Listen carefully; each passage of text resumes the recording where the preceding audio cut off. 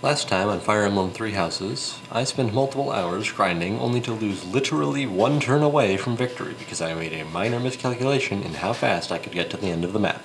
This caused me to get very not filled with inner peace and stop playing angrily as I lost several hours of progress. But I'm back, and this time I did not make that mistake, so I now have a rather overpowered group of healers who will completely disregard the sanctity of human life in order to benefit themselves. Wait a minute, that's just the American healthcare system.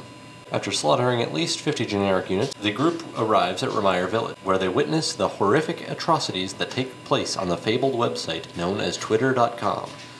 It turns out that Solon had impersonated several villagers from Remire and insulted Dream Minecraft, the My Hero Academia fandom, Genshin Impact, and Danganronpa, no idea if I pronounced that, and frankly I don't care, in a series of tweets that led rabid members of these fandoms to do what any Twitter user does when they see an opinion: violence and attempted murder.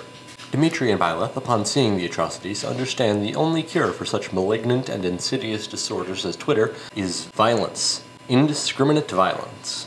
Unfortunately, Solon gets away before we can turn his spine into spaghetti as punishment for him creating Twitter.com.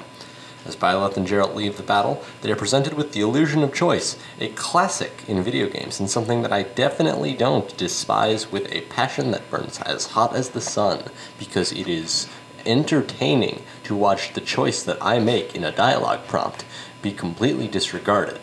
Once the Blue Lions return to the monastery, Dimitri and Byleth discuss their mutual hatred for Twitter, which somehow spirals into Dimitri explaining all of his childhood trauma to Byleth, and they find a new kinship in their mutual desire to purge the world of toxicity through extreme, senseless violence.